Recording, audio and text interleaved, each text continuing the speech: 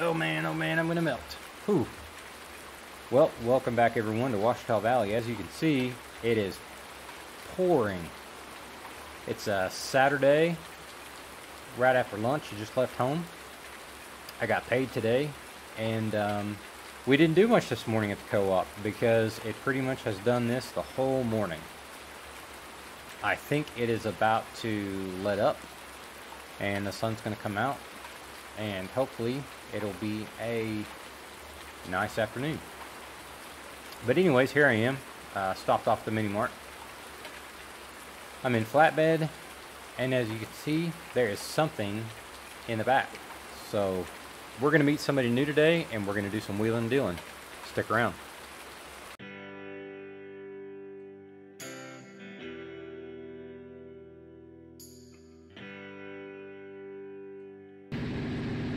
Alright, well, welcome back everybody. So we're south of Burkesville now.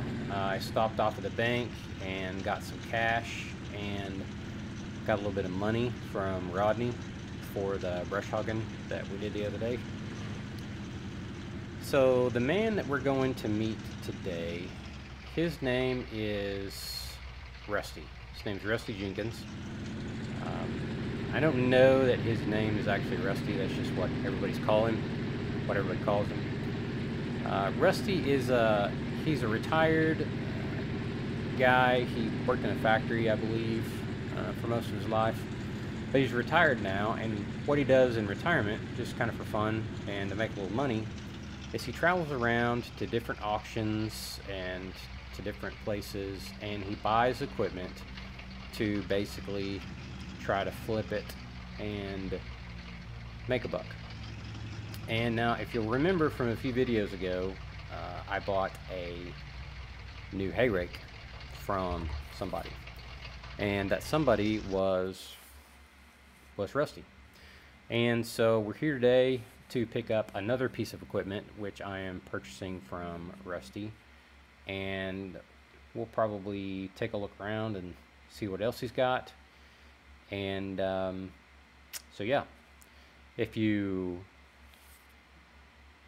hadn't figured it out already, it has something to do with my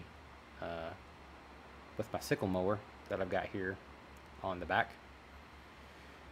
As you might guess, what we're picking up is a new hay cutter. So let's go see if we can find Rusty.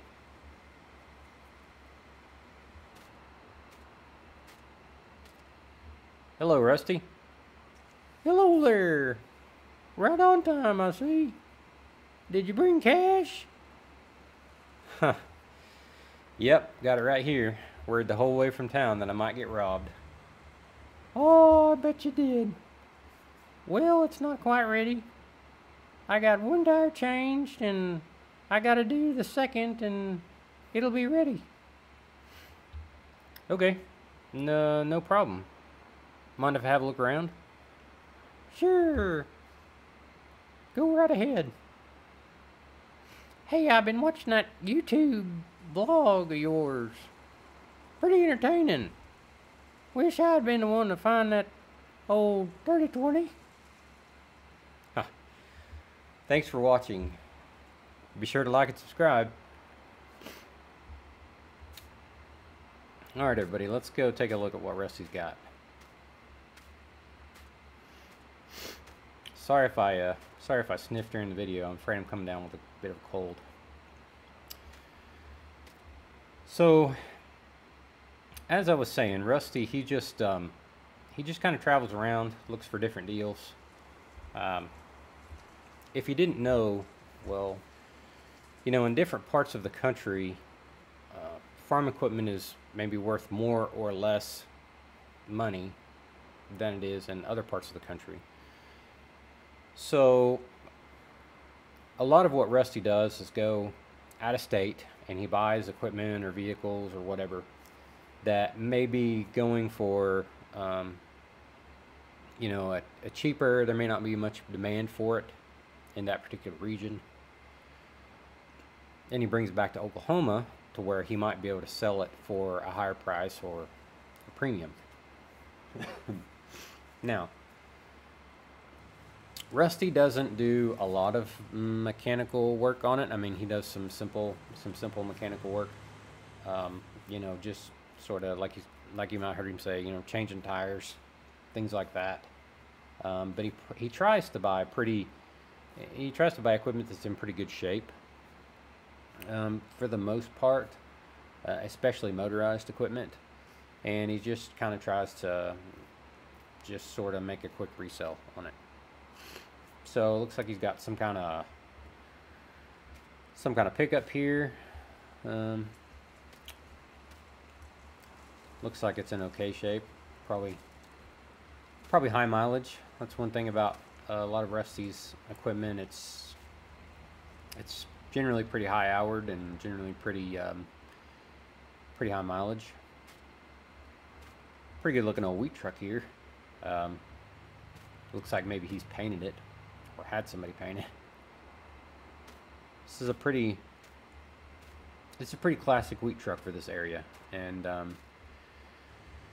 you know, the 1970s Fords, the 1970s Chevrolets. This might be early 80s. I'm not real sure, but this is when I was growing up. As a real small kid, a lot of the farmers around here still use wheat trucks like this. Now, as the fields got bigger, the combines got bigger, and the grain carts got bigger, you know, first they went to, you know, like big tandem wheat trucks, and now of course most everybody uses a semi. But it's not too uncommon to see a wheat truck like this sitting around on somebody's farm just to use for, you know, odds and ends, like for the screenings when they clean their seed weed or their you know, whatever. So pretty good looking little truck there. And then another thing that you see at Rusty's fairly often is something like this. Now this is, I have no idea, I've never even heard of this brand of tractor, Armatrack. I have no idea where it comes from. I'm guessing somewhere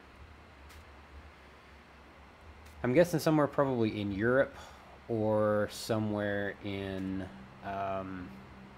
like Asia, like maybe like coming from South Korea or maybe like Singapore or someplace, maybe. I don't know. Could be Japanese, maybe. But yeah, this is just kind of the normal stuff you'd see sitting out here on his lot, so to speak. That's where Rusty lives, right over in that house. But yeah, I just you know, I bought the hay rake from Rusty, and while I had to do a lot of work on the hay rake, it was exactly as he said it was. You know, he told me what needed fixed and what didn't need fixed, and even though I spent quite a bit of money getting a hay rake ready to go and fixing it up, I still feel like he did me right. And so when it came time to start looking for a bigger hay mower, I asked him what he had or what he might be able to find for me. He already knew that I had this sickle mower, and he's kind of interested in it. A lot of little homestead type farmers that we have around nowadays are Rusty does a lot of business with those folks who are looking for, you know, less high tech, smaller type equipment. They're often on a pretty tight budget. Rusty has a big market for those kind of folks, so he feels like he can probably get this sickle mower sold pretty quickly. Yep. Let's go around and look at what he's got in the back. Here's his tractor. It's an old Fendt. Who knows how many thousands of hours are on it. Seems to be a pretty good old tractor though. He likes it. Not real common around here. This is his rig that he goes to. He kind of takes it to the auctions, goes to pick up equipment, you know, whatever, so on and so forth. I guess maybe this was his older rig that he used to use before he got the newer one. It's a pretty darn cool old truck, but very much in disrepair. I don't know. Pretty neat though. It's definitely missing some tires, missing some parts. And so this back here, this is just kind of his boneyard, maybe. I don't know that I'd call it exactly the boneyard, but because a lot of the stuff in here is still probably in usable condition. It's just that you know, a lot of it's odd. It's from odd manufacturers, like this tractor here.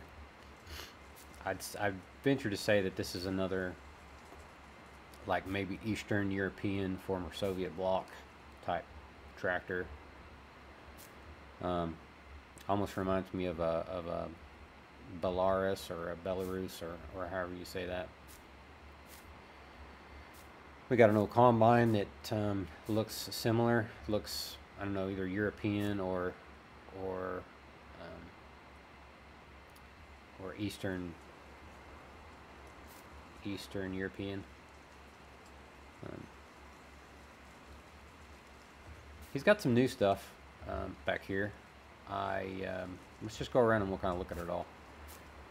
Now, some of this stuff has been here for quite a while, if you can't tell. I mean, he's got a little cultivator here, a little 3-point cultivator. You know, I don't know, it's like, I don't know, 5-6 foot probably. Yeah, probably 6 foot, something like that. Got an old 4. Got an old 4-bottom plow that's just really old and, you know, outdated. You know, not very often anymore do you see these plows that are bolted together. You know, most everything anymore is welded. This reminds me of something that you might have seen back in the day being pulled behind a 2-cylinder John Deere or an old Farmall M or Super M or something like that. Actually, a 4-bottom is probably pretty good size for most of those tractors from back in the day. It does have a 3-point hitch though, so it's not too old. This brush hog's new. Looks like it. Looks like maybe some kind of off-brand manufacturer. I think he kind of needs to use it around here a little bit. Got an old wheat drill here, or some kind of drill. And again, you know, it's not something. It's not really something normal. I have no idea who the manufacturer is or where it came from. But this is typical of the stuff that you see here that Rusty finds that, you know, it's not really marketable to any of the farmers around here because it's, you know, who knows where it came from. But a lot of the smaller, you know, like I said, homestead type farmers, they eat this stuff up because it's cheap, and just because it's, you know, not name brand doesn't mean it doesn't work, you know, perfectly fine. And since it's not name brand, since it's not Deere, since it's not Case, whatever, typically they can get it for a lot cheaper than one of those major brands. Here's some kind of other little drill. This one has been here for a while. This one I know for sure was here when I came to pick up my hay rake, because I remember, I specifically remember this thing. Let's see here. This hay rake. This hay rake was here also whenever I came to look at the hay rake that I finally bought. And if you don't remember, my hay rake that I bought from Rusty, it's the V rake. You know, I traded the single-sided wheel rake plus some money, plus some other older implements to Rusty for the hay rake that I got. And this one was here, and I was actually really interested in this one. However, he's just got the one rake, and for me to want something like this and be able to use something like this, I would want the other rake that goes along with it. So I would want a rake, you know, I'd want to rake the hay. I'd want to catch one windrow with this rake, and then I'd want to have the opposite twin rake over here to catch the other windrow, so I could rake two together. When I was looking for a hay rake, I was looking for a rake that would speed up my operation and this single-sided rake here, um, with it just being a single-sided rake, it wouldn't really do me much good. It really wouldn't have sped up my operation much. This is something that's new that I could possibly be interested in the future. It's obviously it's a disc, and it's about the right size that I think I would want, but I don't really know that I would want a 3-point disc. I think I'd rather have a trailed disc, that has a regular tongue on it, and it has wheels to lift it up out of the ground. I don't know. A 3-point disc might actually be. I could see situations where it would be handy. It would definitely load on my trailer a lot easier than a trailed disc would load. Looks like we got an older John Deere chisel here. Definitely looks old, judging by the way the frame is put together and in the wings and all. Doesn't look like it's been sitting here very long though, because the points are shined up. It looks like somebody's been using this not too long ago. Hydraulic hoses don't look too bad. If somebody just needed a cheap chisel to drag around over a few acres, just to kind of break something up or whatever, this might be a good option for them. And that's just kind of sort of the stuff that Rusty has. He just he tries to look for value where most people don't see it. And then this is typical again. Random combine header and trailer sitting back here. No yellow combine in sight. I don't even think he's got a yellow combine. He's got some kind of combine in the barn. I think that's a combine. Let me go right here. Yeah, it's got some kind of old. That thing actually looks like it's in pretty good shape. But there again, that's not really a. It's not really a combine that I recognize from being around here. It doesn't really look familiar at all. He's got something over there too. It's like some kind of swather maybe. Huh. I don't know what that is. Looks kind of like a swather, but that head is definitely not a swather. Huh. But yeah, so anyways, this is just this is kind of Rusty's place, and there's no telling what he's going to have at any one time. He just goes around the auctions, buys what interests him, buys what he thinks he might be able to turn around and sell.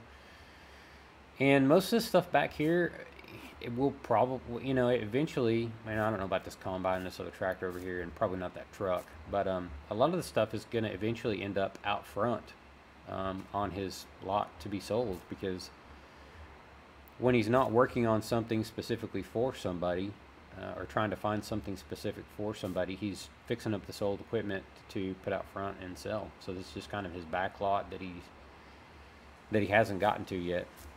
And so we came the other day, Dad and I did, to look at what he had, because he found for me the swather that I'm buying. It's in his shop. He found that one for me. And because he knew I was on the lookout for something bigger, something different. And so he went to an auction and he found it for me. And he said, I bought it. Come and look at it. And if you decide you don't want it, he said, I'm sure I can resell it. So there'll be no hard feelings. But he also told me that he had this unit back here. And if you don't know what this is a 3-point disc mower. So your tractor hooks up here to the 3-point. It's got a PTO, and it's got a gearbox, and it's got a disc mower cutter bar under the apron here. And I really strongly considered this thing, because one of the nice things about disc mowers is that you can mow pretty fast with them. Generally speaking, you can mow pretty fast with them because, for one thing, there's no conditioner. So it's just like it's like a high tech. It's like a high tech, state of the art, we'll say, version of the sickle bar mower that I have right now. It's just the newer style. You can mow faster with it, and in a lot of cases, you can mow as fast as you can stand to drive your tractor. So if you can stand to drive your tractor 10 miles an hour over the field, you can mow at 10 miles an hour.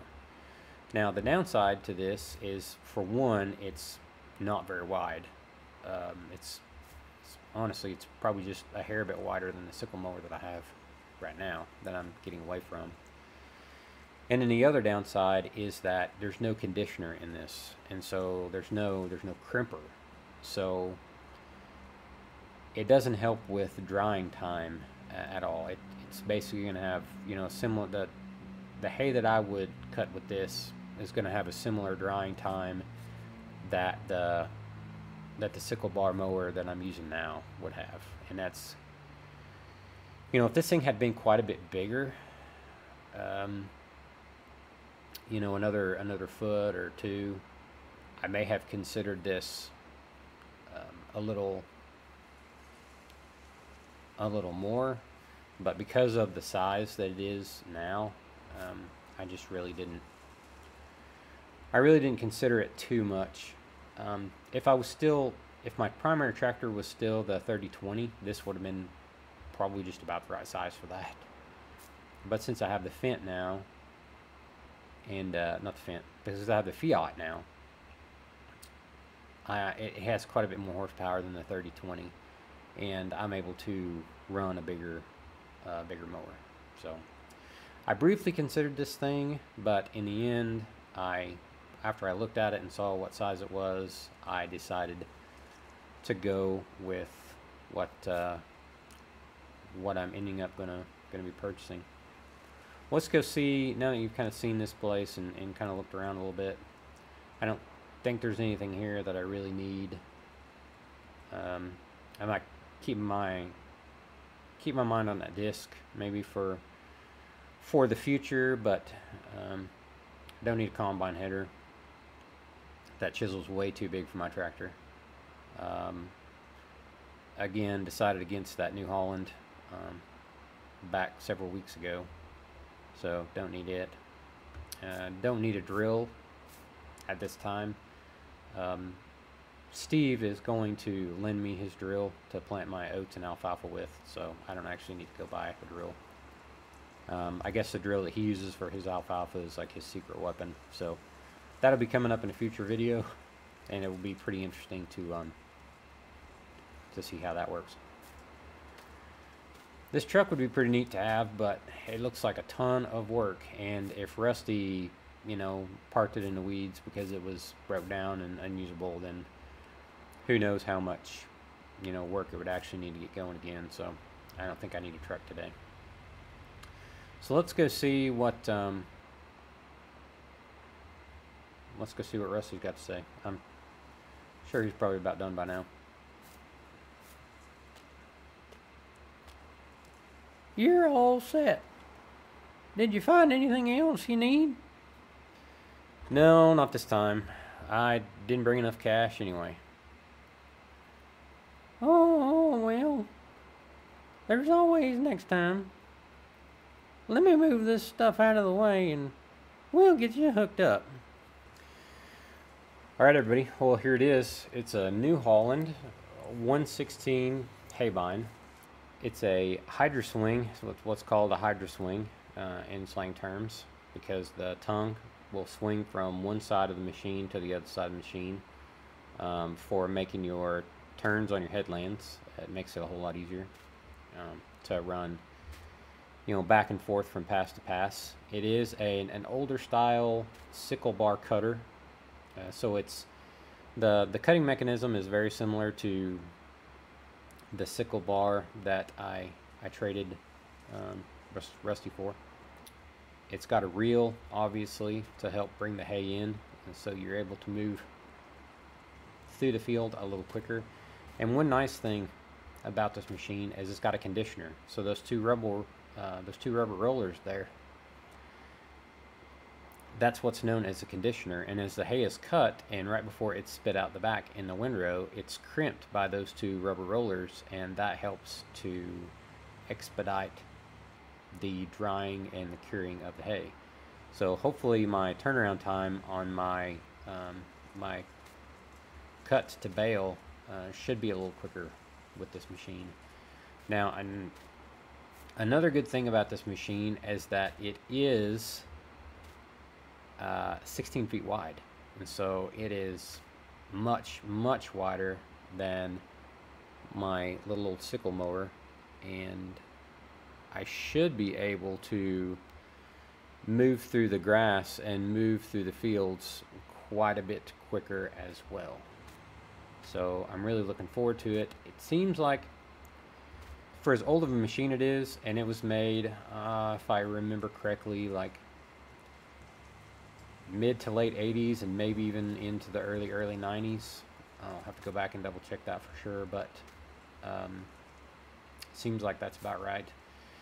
And now the way this thing works, since it's a hydro swing, it actually has, it's got a PTO connection up here in the front, and this little thing you see right here, this is a hydraulic pump.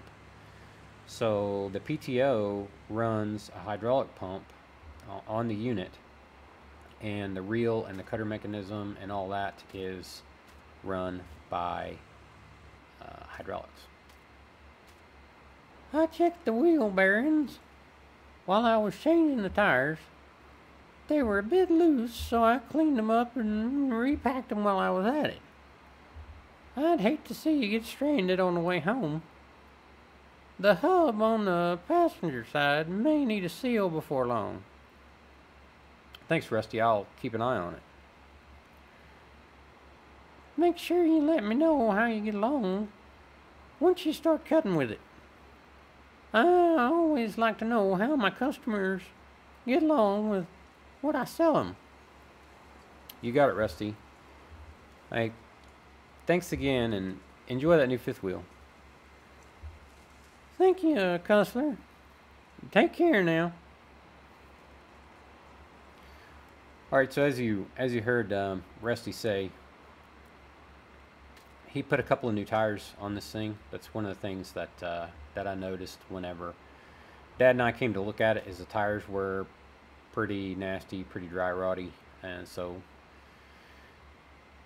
one of the things in our agreement was that he put on 2 new tires, and as you heard him say, he repacked the wheel bearings while he was in there, and yeah, so I'm pretty excited about this thing.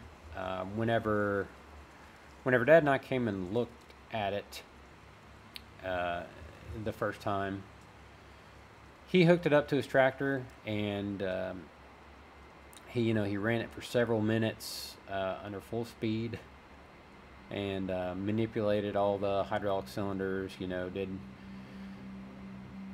Did everything that he could do to demonstrate its quality, without actually going and cutting any hay, because he didn't. At the time, this grass here was a lot shorter, and there was just nothing to cut around here. But he did run it for several minutes at full speed. Dad and I looked everything over close. Ran it without the guards on it, obviously staying back, make sure we didn't get injured or anything. One of the things we did is we brought an infrared heat gun along with us, so that we could shoot all the bearings with the infrared heat gun to make sure it didn't look like anything was getting overly hot. There's some gearboxes on here that we took the temperatures of to make sure that nothing was getting hot, and everything just checked out really well. I mean, it seems like, for as old as it is, it seems like maybe it hasn't had just a tremendous amount of use. I think that at least part of the time it spent its life in a barn or in a shed or something. I mean, it is missing a little bit of paint here and there, and it's kind of starting to fade a little bit. But overall, it seems to be, a pretty good machine, I think. It seems to run pretty smooth. for as old as it is, you know, at high speed. So I'm looking forward to cutting with it. I don't think we're going to get any cutting done today. I don't even think we're probably going to even be able to take it home and try it anywhere because of how much rain we got. We really got. It wasn't flash flood or anything this morning, but it started raining about, I don't know, probably 3 or 4 o'clock this morning. And I mean, it didn't stop until I was halfway into town at like 1:30 this afternoon. I mean, it absolutely poured all morning long. So everything's pretty waterlogged. Everything's pretty soaked. All the plants are getting a good drink. The corn is loving it because it's hot. The sun came out and it's really warmed up and it's hot now. So the corn's getting a good drink. The beans are getting a good drink, and it won't be long before that stuff's going to be ready to cut. Also, unfortunately, it's not going to be long before it's time for me to head back to school, and I'll kind of have to do the hay season at the end of the year this year, on the weekends and kind of while I can. But so guys, I think that's going to do it for this episode. I've got to try to get this thing home. I'm going to back road it because it's so wide. Take my time, go nice and slow. Probably take me, I don't know, it's probably going to take me an hour to get home anyways. Try not to smoke anybody's mailboxes on the way. But guys, if you enjoy the video, please hit the like button. If you haven't subscribed already, please consider subscribing. And also, down in the comments, this is episode number 31. And I would really be interested to know, for those of you who've been following along and have seen several of my videos, please tell me what has been your favorite episode and tell me why. What type of videos do you like? What kind of machinery do you like to see? And I'm just kind of curious because sometimes the analytics and statistics that I get from YouTube are not, they seem strange. So I'd really like to hear from some of you who are longtime viewers and subscribers, or those of you who are new to the channel and got drawn in by some particular episode. What episode was that and why were you drawn in? So guys, that's going to do it for today. Thank you so much for watching, and we'll see you next time.